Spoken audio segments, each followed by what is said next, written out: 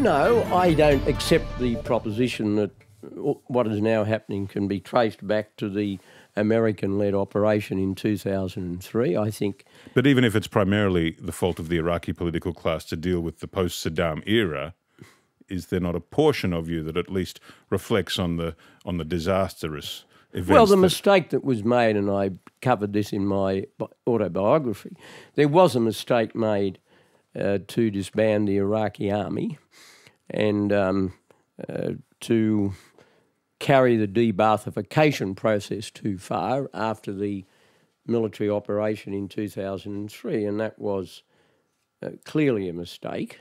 And it was a decision that was taken by the American administration at that time. And no, I'm speaking more in the bigger picture, that the whole region is fundamentally destabilised. But the fundamental destabilisation is as much a consequence of the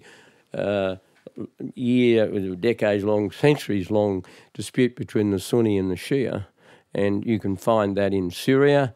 The Assad regime is certainly, but is broadly part of the Shia. But you, Tony Blair, and Bush, yes. completed the Shia arc. That's what I mean. Well, it's an interesting but pretty sweeping generalisation to say we can. But Iraq, run by a brutal secular dictator, that land separation between the Iranian Shia and their co-religionists leading Syria, that now is connected in one arc, which is the defining feature of instability of the region and beyond. I would have thought that the immediate explanation or defining factor in the current situation in Iraq has been the collapse of the consensus that was achieved between the Sunni and the Shia after the surge led by General David Petraeus in 2007 and 2008, where the Sunni tribes, through what was called the Sunni Awakening, were